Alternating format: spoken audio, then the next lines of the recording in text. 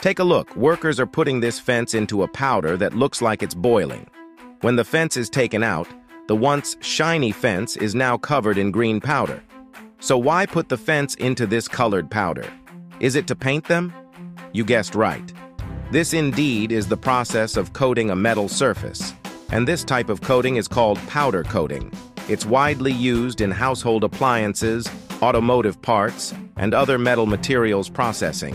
But powder coating is a dry, solid powder. How does it uniformly stick to the surface of objects? We all know that common coatings are liquid, so they easily stick to objects. Once the liquid component of the coating evaporates, it firmly adheres to the surface of the object. But these powder coatings are actually electrostatic. When they touch rough metal, they also stick to it. However, powder stuck through electrostatic adhesion easily falls off. So materials like epoxy resin are added